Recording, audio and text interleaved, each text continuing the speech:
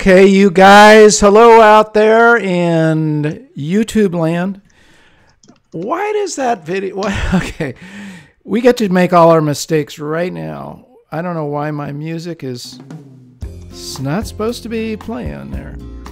Hang on a second. I'm not going to have it play through the whole dang thing here. Boom! There...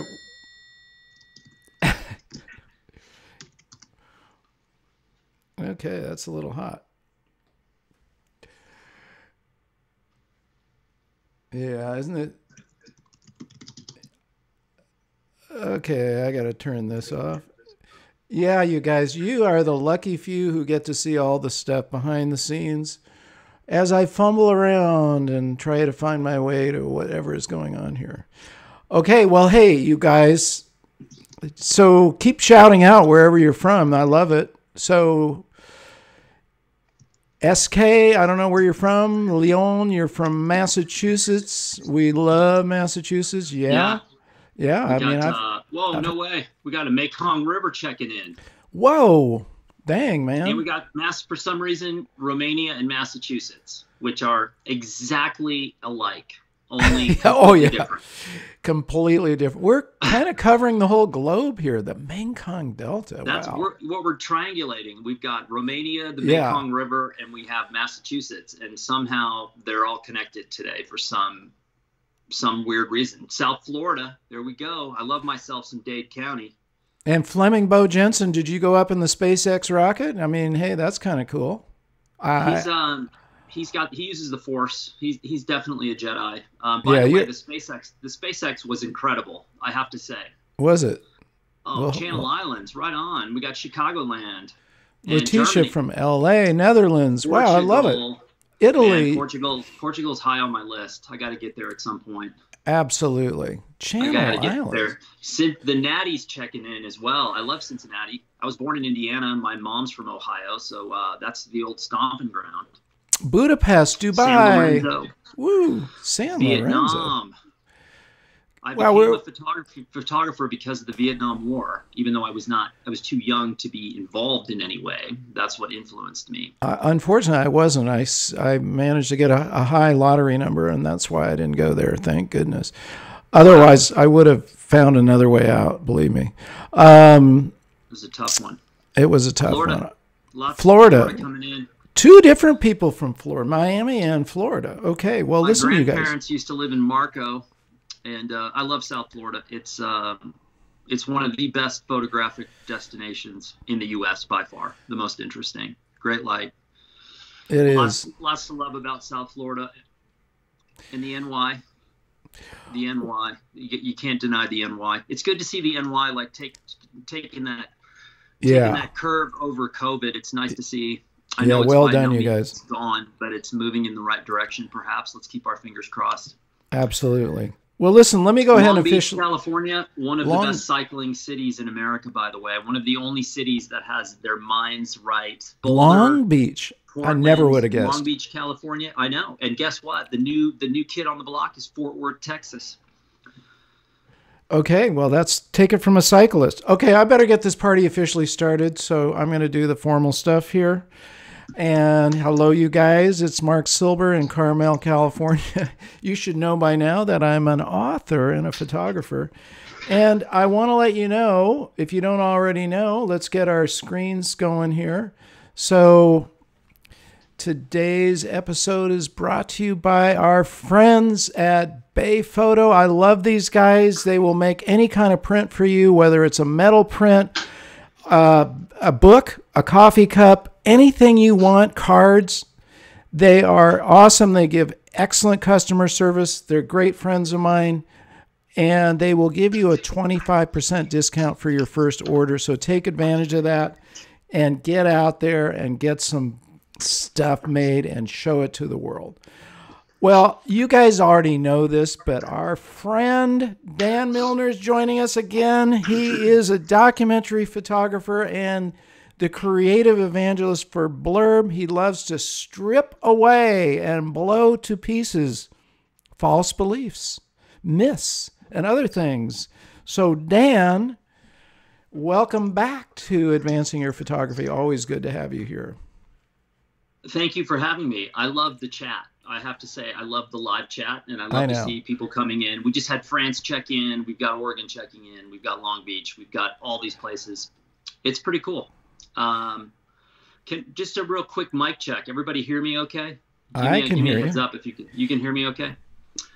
Yeah, so it's been busy here in the high desert, in the base of the Sangre de Cristo Mountains, and I've been swamped with work, cranking out films, doing all kinds of stuff. I got out to do some filming for a day, which was pretty fun. I hadn't done that in 2.5 months, which was great. I was very isolated, by the way. I was in the middle of nowhere, so there were no people. There was no nothing. I did no distractions. Filming, no distractions. You know, it's hard when you have to cover a huge distance, and then you have to record audio, shoot stills, record video, make sure your sound is right, think about story, write a script. The day goes really fast. Like a 12-hour day is just the starting point, and then you're into the 15, 18, 20-hour days kind of thing. So, okay, Mike is good. Okay, we're good. So should we just dive in and start busting? So I got a couple of them, but why don't you fire away first of all? And hey, by the way, I have, if you need them, I have your website open with your photos in it. If you want to show an example, I also have the ones you sent over before. Just shout out if you want me to post something up here and we can talk about it. But okay. What's the first one you want to fire away at? What's the first myth? So the first myth, I don't remember because I'm too busy to remember what I did 2 weeks ago or the last time. Doesn't matter. I might have already done this one, but there's a caveat. Bust it again. I want to end it because I get this question literally every week, and I'm not tired of answering it. Actually, I think it's a totally valid and legit question. But the myth is, it's better to be a professional photographer than a hobbyist, right? So, but wait, wait till the very end of what I'm going to say, because the myth is, you know, I got to go pro, I got to go pro, I got to go pro. And so the reason I'm bringing it up this week is I had a conversation a couple of days ago with a photographer who had just told me that they had shown work to a magazine. And so when I came up in photography, the newspaper was the training ground, and then but the magazine world was sort of the promised land. That's where I wanted to be, the editorial world. And I got there and I realized pretty quickly it was not really the world that I had dreamed it to be. So I departed after about 5 years and went and did other things. But I know it still it has a hold on photographers in a very specific way. So this photographer says to me last week, hey, I just showed work to a magazine, and was getting feedback from the photo editor from the magazine. And it's a very big magazine. It's very well known. But I said to the guy who was showing work, I said, well, let me ask you a few questions. What's the pay scale that they're going to pay you, right? Because this magazine is still paying rates that they were paying in the 1970s. That's remarkable. How do they do that? And oh, by the way, they do because there's enough people out there willing to work for those rates. I mean, if you look at some of the biggest news organizations in the U.S., their pay scale is literally, it's not even poverty level. It's way below. So my first question was, what are they going to pay? He didn't know, but I can guarantee you it's those day rates from 1970. 2, I said, how long are they going to take you to pay you? My guess was 3 months minimum, 6 months more likely. Oh, that's terrible. That's if you hound them. Number 3, do they make you sign a work for hire contract? My guess is yes, because they want to own your content. Point number 4 is, are they going to embargo your work for 3 months if they run any of it? Point number 5 is, are they going to give you any space to really tell the story? My guess, no. So his eyes were kind of like saucers, because you're thinking, oh, on the surface, it's going to look really sexy and romantic if I get published in this magazine. But in actuality, you might actually be going backwards financially, and your career might be going backwards if you have any engagement with them whatsoever. So it's a deceptive world.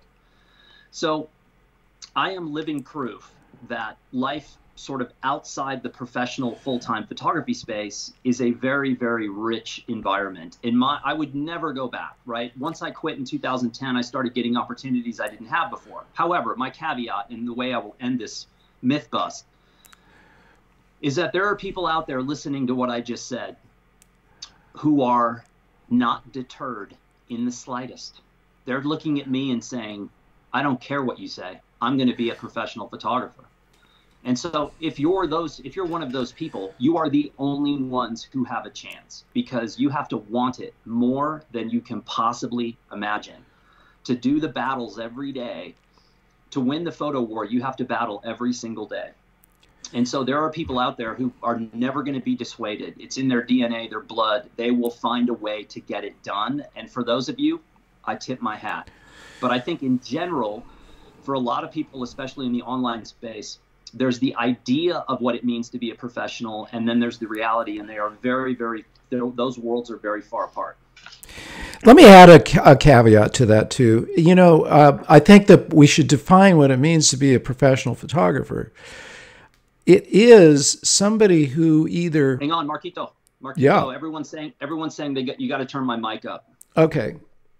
Say something again here, and let's just adjust it. Testing.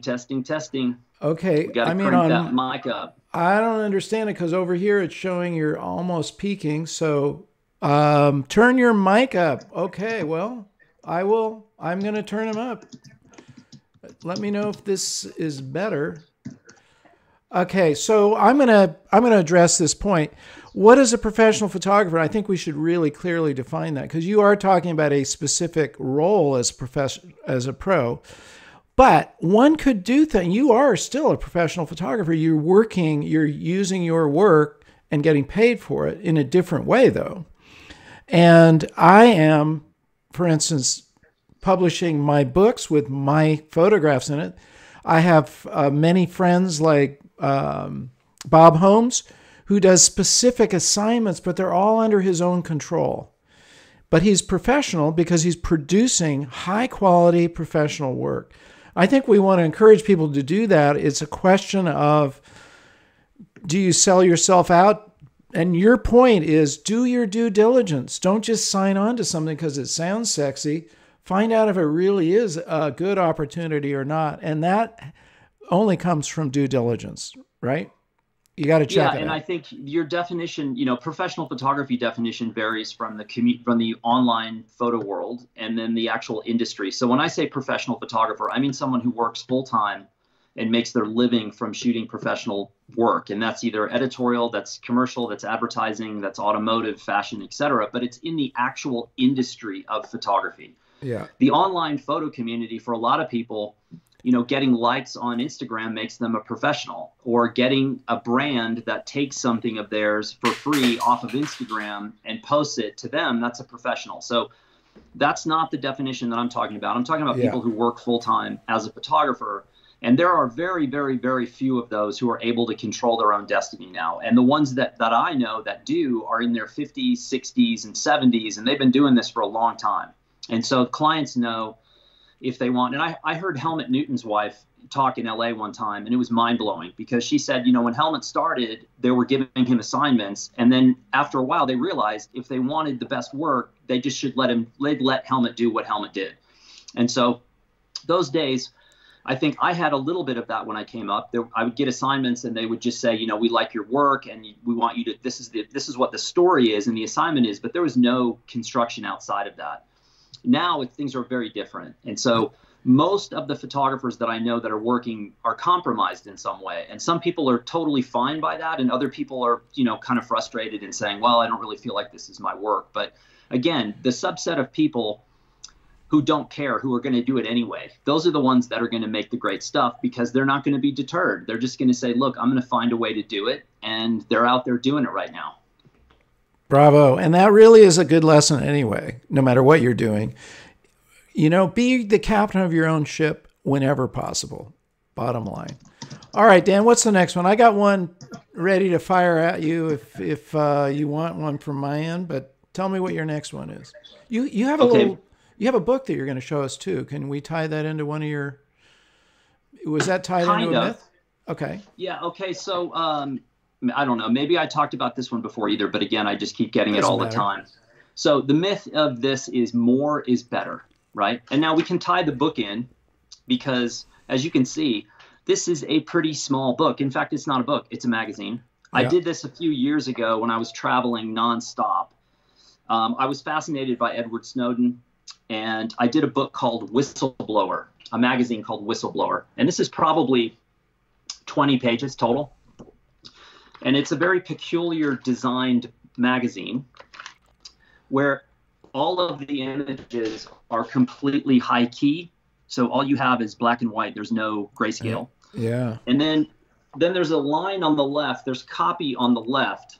You can't really see it, but the individual letters, most of the copy's dark gray, but then individual letters are black. And those letters form a secret code word. So every page has an embedded secret code word in it. Like this was done in front of the Trade Center. And I was photographing in Australia and London and places like London where surveillance is a huge part of the culture. But it's a little 20-page magazine. And it was fun. I didn't do it for anyone. I had no intention of selling it. It was not a portfolio piece. It was just a way of, like, when I was traveling for other reasons, to just progress on something small along the way. I do this all the time.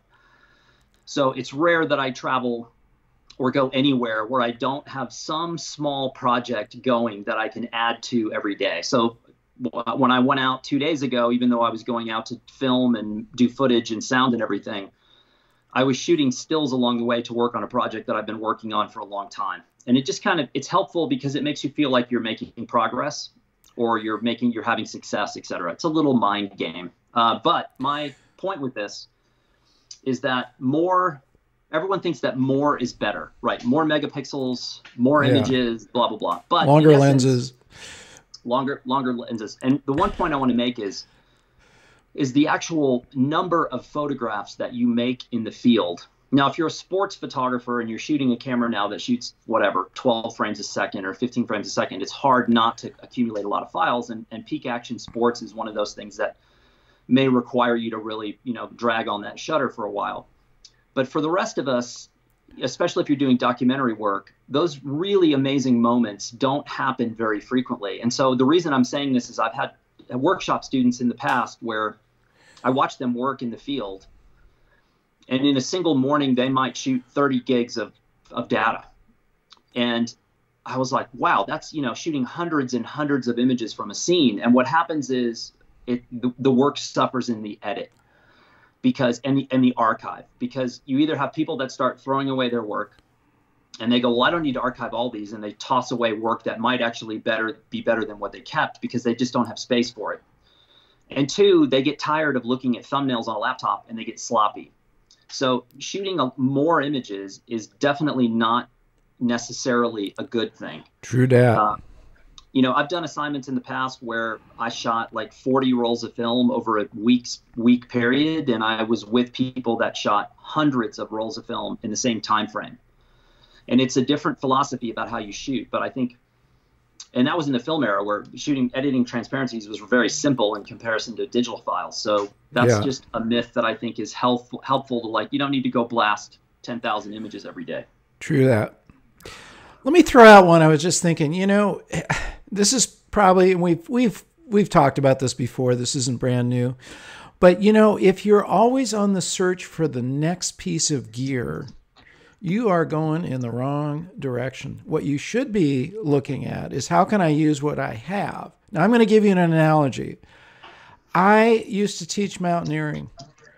Every time you put on a new pair of boots, guess what? You got to break them in, or you end up having blisters. They're stiff. They're uncomfortable. You've got this break-in period, which is really kind of a pain in the ass. Okay, so, what if you were changing your shoes every day or every week or whatever? You would be constantly in the break-in period. And every time you pick up a new piece of equipment, don't get me wrong, I love new stuff, I love equipment. But if you're constantly throwing yourself into this state of having to relearn, get new muscle memory, you are going to be distracted by your equipment. Instead of knowing it, you're going to be distracted. You're on a carousel ride, which isn't a good place to be as a photographer. You're going to be spinning around. So a better point to adopt is take the equipment you've got and know it inside and out. Certainly you can add to it if you need to. You can change this or that. But don't be looking for that next piece of gear to solve your problems as a photographer, because you're going to be disappointed. Yeah, because you have to buy it and then you have to carry it. Got to carry it around, and you got to learn it. It doesn't just pop out of the box and all of a sudden, oh wow, I know. I'm totally comfortable with this new camera. You got to go through a learning curve. There's new menus, there's new thises and that's, and And if you're constantly, unfortunately, our world tells us constantly, hey, if you just had this new model of this or that, and you added this lens, and you'd be a great photographer. The truth is, the pros that I know have a very concise kit, and they know how to use it. It's that simple. Yeah, I mean, the sort of gear craziness, it exists in pretty much all the different fields. Subgroups of where I live my life. Photography, I mean, I love to cycle, I love to hike, I love to fly fish, I love to do all these things. Like fly fishermen, if you're talking about gear, they're maybe the craziest people you've ever seen. Man. There's so much gear. And cycling as well. And the thing is, you can either talk about it and you can acquire all this stuff, or you can go use it. And I had a pretty funny conversation last week with someone who called me, and we were talking about doing a ride later in the year, 100-mile ride up in the mountains. And they said, what's your average wattage? And I was like, I have no idea. And they go, well, what kind of power meter do you have? And I go, I don't have one. I've never had a power meter. They go, well, what's your average pace? And I'm like, I don't know. I don't keep track of it. And he goes, well, what's the gearing on your bike? Is it an 1136 or 38? And I go, I have no idea. And he goes, you've had that bike for 10 years and you don't know the gearing? And I go, no, all I do is point it and ride it. That's it. I love why do you need to know those numbers, right? You don't. No idea. It's the quantification of things. And I think, look, photographers historically have always been geeky, right? It's one of the reasons the art world always kind of poo-pooed the photo world, because they're like, oh, they're just so enamored by how things were done. And I get it, because it's the new equipment. Anytime there's an advancement in technology, look at the SpaceX. When they said that the part 1 of the rocket booster was going to return to Earth and land on a drone ship, I was like, there's no way. My computer crashes 3 times a day doing email. There's no way they can land a rocket on a drone ship. And then it lands on the drone ship. And I'm like, that's the coolest thing I've ever seen. Like, that technology, I want to know about that technology. Not that I'm going to buy a SpaceX rocket, but I get it. So being enamored by photo equipment, it's a kind of a logical thing, but ultimately you're going to be judged by your images. Elon Musk. Somebody brought this up, so let's dive into this one. YouTube influencers and gear. I'm going to make a little, you're going to think this is a bad statement for me to make, but you know what? It's bad. You're not going to learn photography by watching YouTube alone. You're not going to learn photography by even watching my channel alone. You're not going to learn, I know that's a stupid thing for me to say, but here's the deal, guys. You're not going to learn photography by watching YouTube. You any more than you're going to learn to cook by watching a cooking show. You got to get out there and get the pans out and start cooking stuff. And that's the other part of the picture. You can get inspired. You can get a new whatever, point of view. But if you don't go out and use it and shoot and learn from those photographs, whether they're mistakes or not, you're not in the whole process of learning. You got to get out there and do it. And I think there can be an obsession just, if I just keep watching this stuff and listening to these guys, maybe it'll all rub off on me. Well, I'm sorry to tell you that ain't going to happen. I've just shot myself in the foot. No, look, it's the truth. You can learn photography from YouTube, but you're only going to learn a very certain kind of photography, and it's not going to be that deep. So the truth is, you have to go figure out who you are as a photographer, and YouTube ain't going to tell you that. And, someone was asking a question about, do you think it's the photo company's sales pitch or YouTube influencers about photo gear personalities?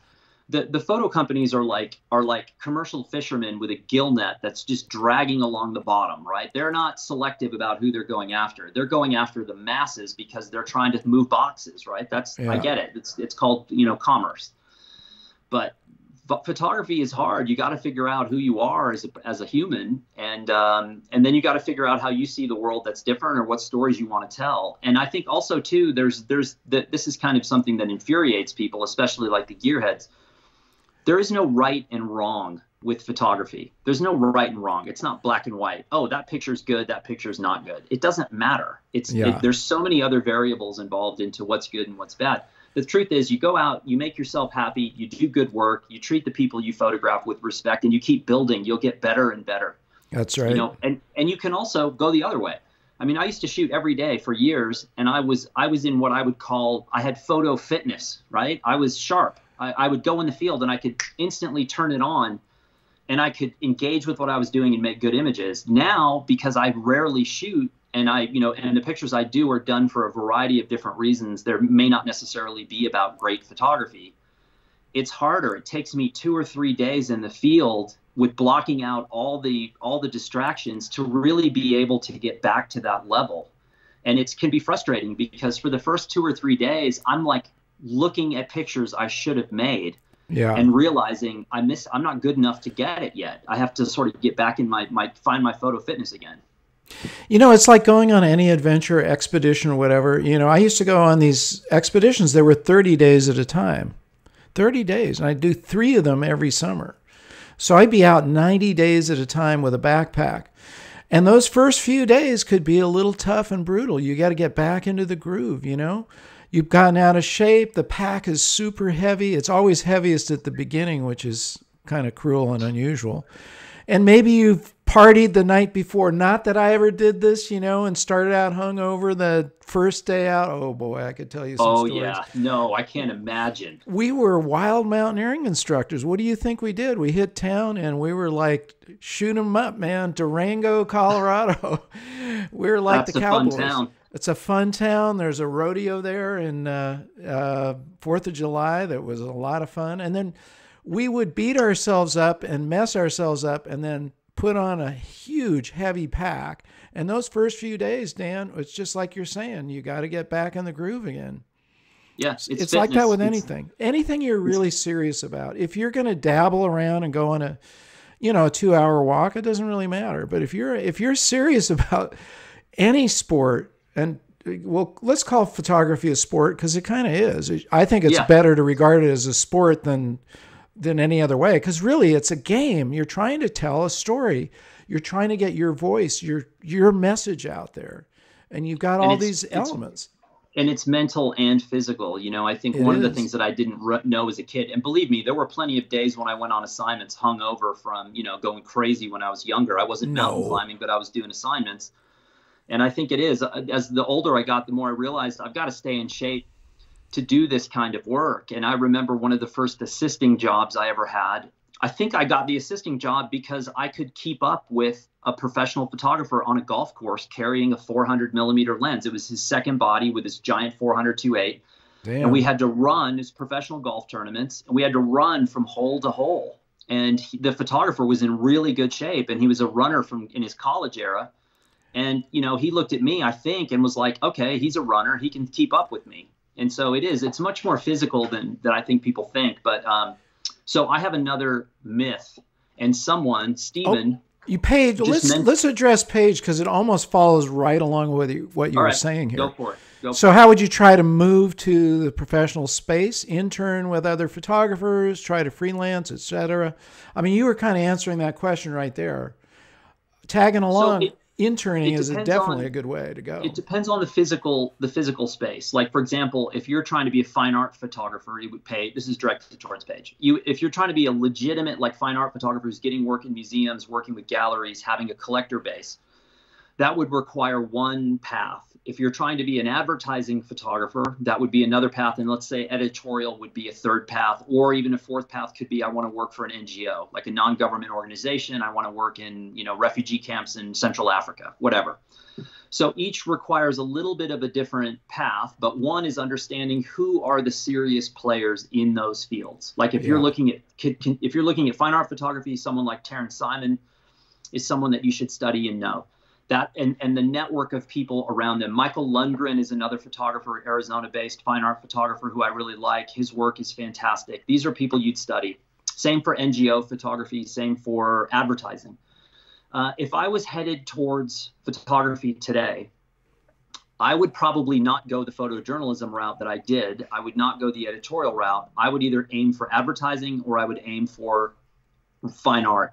And when I say fine art, this is the slippery slope.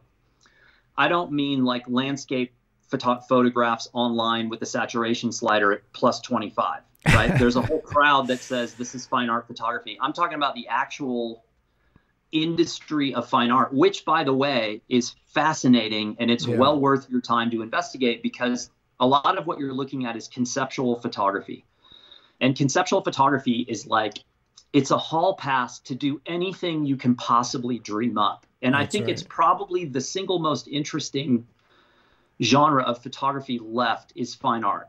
And studying what these people have done, and I certainly never worked in that space. I'm by no means an expert on that space, but I know a lot of the big players. I know who they are, and I know their work, and it's intriguing. So I would go that route.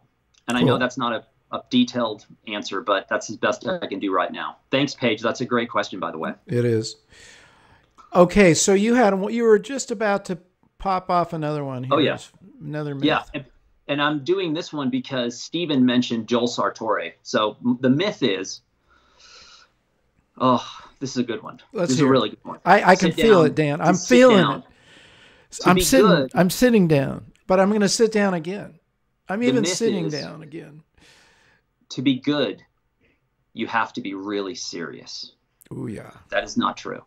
So the case in point would be the brooding photojournalist, always wearing black, has the scarf, very moody, resentful, concerned photographer, everything is deathly serious, etc. Those folks are out there. There's quite a few of them, but I'm going to counter those people with the likes of Martin Parr, Elliot Erwitt, Dwayne Michaels, and thanks to Stephen, Joel Sartore. Now, here's the thing. All of these people are very serious about their work, right? They do serious projects. They're all very highly regarded photographers.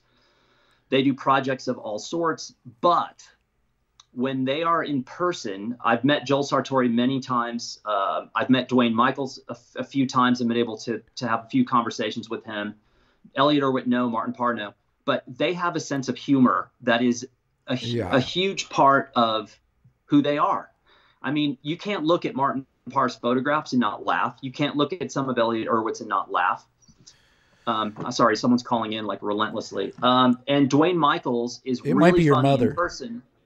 No, it was like a weird number I didn't know. Okay. And Dwayne Michaels is really funny as a human being. So I think sometimes one of the things that I see happening is that photographers take themselves so seriously, they kind of lose track of context. And so I'll give you an example. Pretty much every Christmas or Thanksgiving, I get a call from a photographer demanding something from me. Typically it's sponsorship. If you don't sponsor this project, I will blah, blah, blah. And when I say to them, do you realize it's Christmas Day? Or do you realize it's Thanksgiving?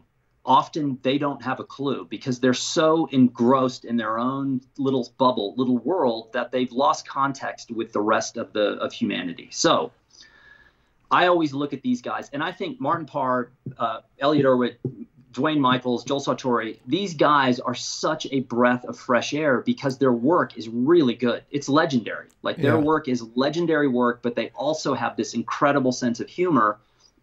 And even from the time I first got into photography, and I was doing trying to do serious projects, and my heroes were all the Magnum people. I always looked and thought there is a place for humor here. There has to be, because the world needs humor. We have to be able to laugh at ourselves. Here.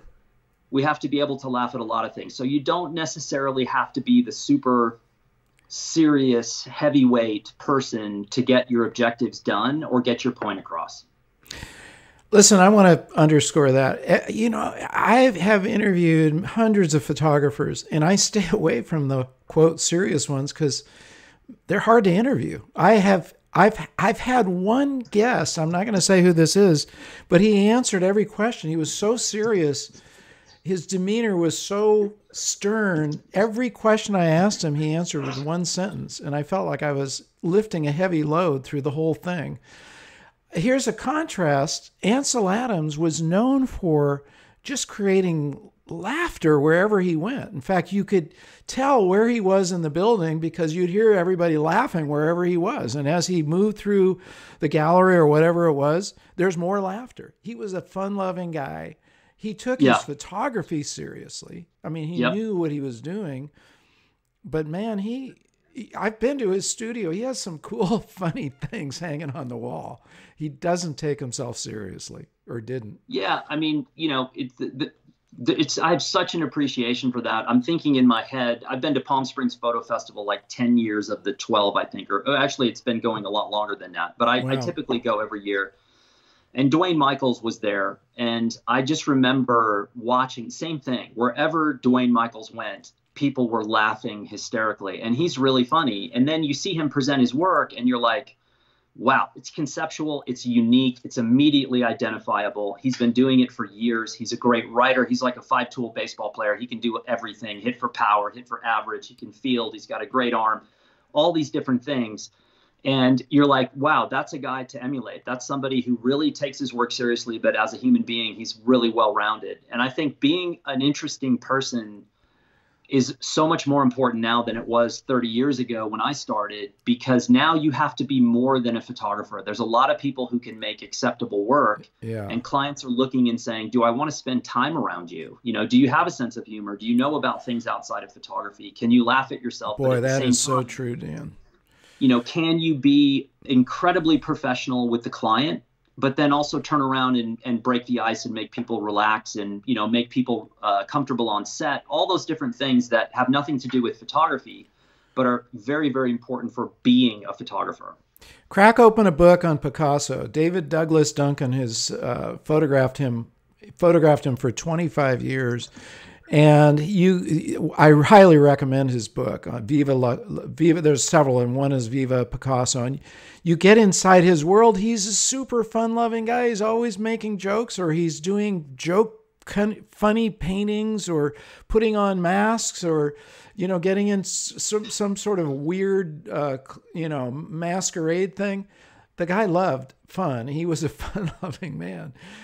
So, hey, by the way, we got to take a little side note here on our apparel. So somebody commented, you're not wearing glasses today. That's because when I was checking him out, he had his glasses on and they're all, see why he's not wearing glasses?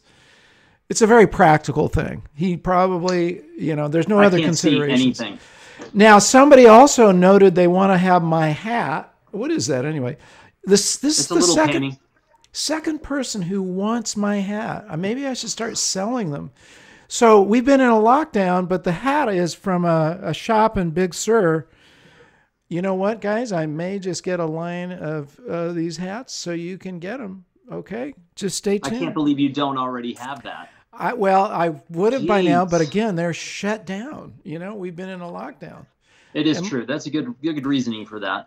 The main reason I wear this hat is if I took it off right now, you'd think I'm a homeless guy with a rabbit on the back of his head. So I cover it with this hat, but it's sort of become part of my gig now. Do you have a mullet? Is that what you're admitting? I have right a mullet. Now?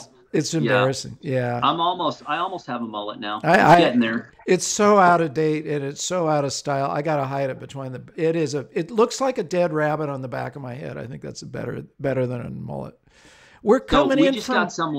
We got someone tuning in from a place I've never heard of, which is pretty great. It's Nagaland in northeast India. Ra Chetri just wrote in. That's amazing. And India is one of those places. So I got asked to teach in India once, but it was literally fly to India from California, teach for like 3 days, and then fly back. And I was like, no, I'm not doing that. That's crazy. India is like this jewel that I have been waiting for when I have endless time, where I can travel slowly, like on buses or on a bicycle or on foot, and I can just go from one end of the country all the way to the other. So at some point before I die, I will be in India making pictures and taking notes and doing stories, because India looks incredible, and I've never heard of Nagaland.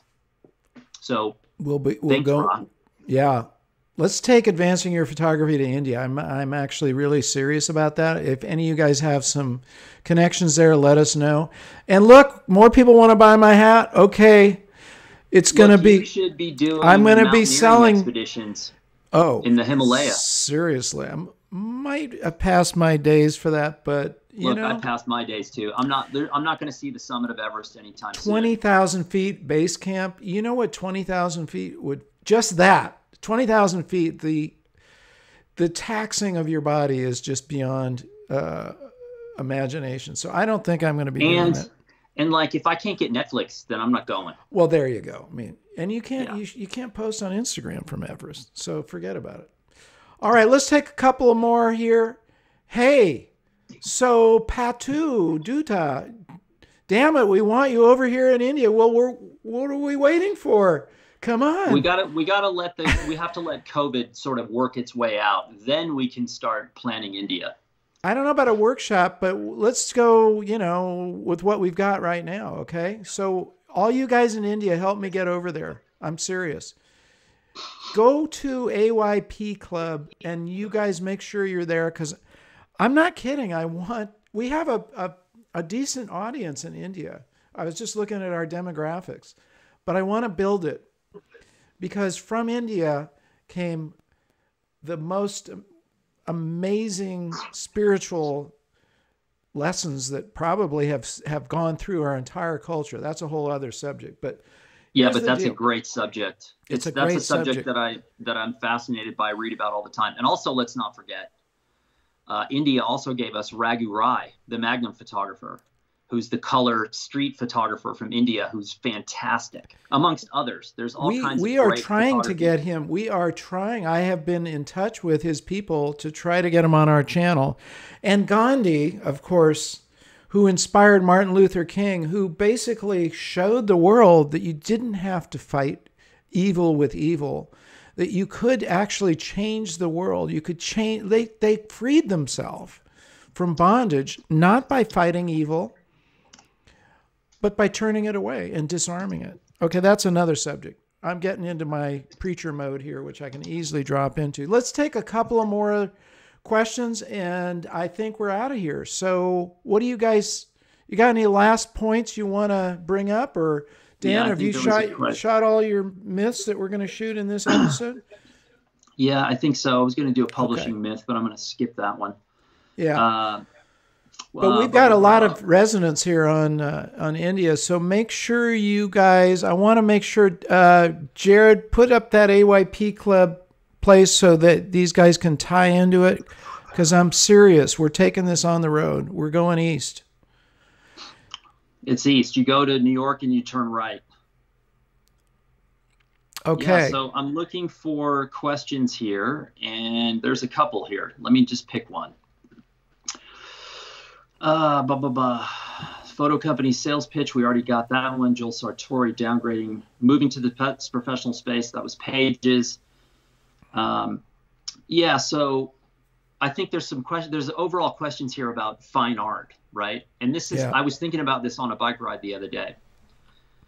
And the reason I was thinking about this is I was on Taryn Simon's website, and she's incredible. And she, I believe, was an intern for Gregory Crutzen, who's another fine art person that you should know about, and that world. So just from those guys, and also Michael Lundgren on his website, on his contact page, has links to probably 20 other artists that he likes or found influence from, or etc.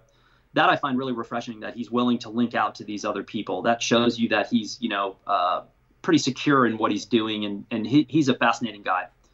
But fine art is a peculiar thing. If you just Google fine art photography, you're probably not going to find any of these people. You might, but I don't think so. And Googling stuff like that, it's a pattern is too broad. Yeah. But there are, if you look at high-end photo galleries, and you look like Fahey Klein in Los Angeles, or Yossi Milo in New York, or Frankel Gallery in San Francisco, or you look at photo exhibitions that have been done at museums, and look at like the Tate Modern in London. That's a great place to start. And you look at some of the names on those photography exhibitions, that will lead you into the fine art space. And it's endless. It's deep, and it's been around for a long, long time. And it's fascinating, because that work, to me, that's the India of photography. Like it's expansive. India from top to bottom is many, many different peoples and places and flavors and styles all in one country. And I think that's what fine art photography is. So that's how I would look for it. Well, Dan, I think we've had enough fun for today. Is there anything you want to leave these guys with? Any final point that will hold them over until our next show? Yeah. So I just did a book, not a review. I just did a second in my film series called Books I Love, which is a book called End of the Game by Peter Beard. And Peter Beard was the most incredible journal keeper I've ever seen in my life. So this is my journal. Yeah.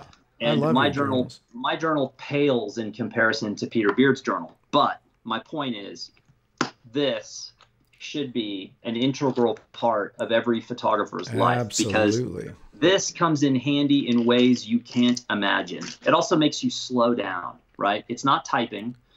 It's a pen on paper, and it makes you think in a way long form. So get a journal. Don't need anything fancy. Bingo. I do like the blurb journals, but you can use anything. Well, Dan, brother, thanks again. It's been a thrill, and it's always fun to be with you. So until next time, take care. All right, buddy. We'll see you. Okay. See you soon. Thanks again. And hey, listen, on that note about journaling, I journal every day. Every one of my books, by the way, have started with just a plain old journal that I started my ideas in there. You know, that's if you want to write a book, that's how you start. I am, by the way, I'm going to do a course on writing a book because there's a technology to it, and there's a technique, and there's a way that you approach it. Now, having shot myself in the foot and said, don't watch YouTube, don't turn this off, okay. My point is really that you can go around with a little ice cream scoop. In America, we have this thing called Baskin-Robbins, and they give you this tiny little scooper. It's about this big, and it's got just enough to just barely taste the ice cream. And if you were to try to satisfy your urge for ice cream by just using those little plastic spoons, it's not going to be like the real deal. You want a full meal. Let's skip ice cream now. You want a full meal, and a full meal in photography comes from having an actual course, which I have created, by the way. I'm going to work with Dan to create one. But when you do the course, you got to go out and do the drills. You got to go out and actually, take photographs and share them. That's why we created the AYP Club. One of its main purposes is to bring you guys, keep you guys together. I loved seeing everybody, on these chats, and we put the AYP Club so we keep the conversation rolling, and also where you guys can get critiqued. I mean, you heard me the other day, I told you how to critique a photograph. Okay, so other business. Tomorrow, you guys, you've got to tune in tomorrow at 10 a.m. We have Bambi Cantrell.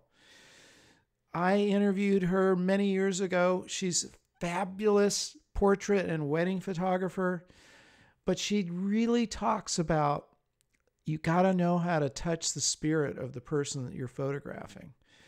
And she's got just ways of doing that you're going to want to hear about. Tomorrow at 10 a.m. Pacific time, tune in for Bambi Cantrell. And then Friday, back with us again, are Bob and Andrea, back from their wherever they've been, or maybe they're off again. I sort of lost track. They might be out in the world. You got to tune in, okay? So these are big deals here.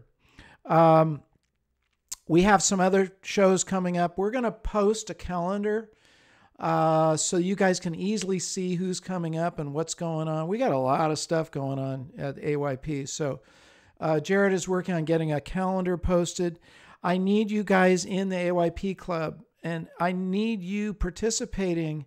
It's not look, photography is a sport. It's not a spectator sport. It's you get out there and you do it, and you're going to learn from your mistakes. You're going to learn from other people. You're going to learn from critiques, even if you don't like them. It's good to hear feedback. You might say, F you, I don't care what you think. But at least you can stand up to that. If I learned one thing in art school, it was the ability to say, I don't really care what you're saying. I think this is a good photograph, and I'm going to move forward with what I'm going on, because you're developing your own voice. Okay, what else do we have here?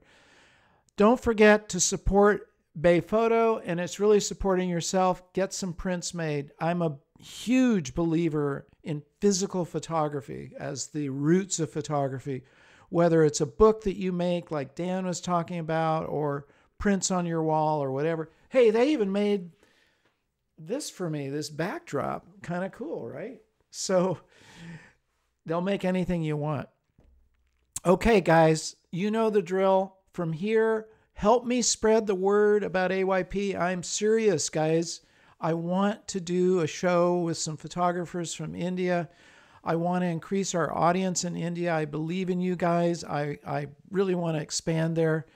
I want to expand internationally even more. So wherever you are in the world, help me hook up with great photographers there. Help me, connect with the audience. Anything you can think of, go to the AYP Club. You can leave me a comment there. Share. Hey, don't forget to subscribe if you haven't already done that, so you don't miss our shows.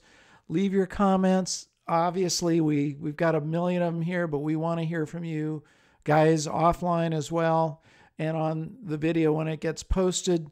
You can see what we're doing is we will post this again tomorrow, but we'll make a shorter version, usually under 10 minutes, that will come up in the next week or so. So you can stay tuned for that. And we're also releasing these as podcasts.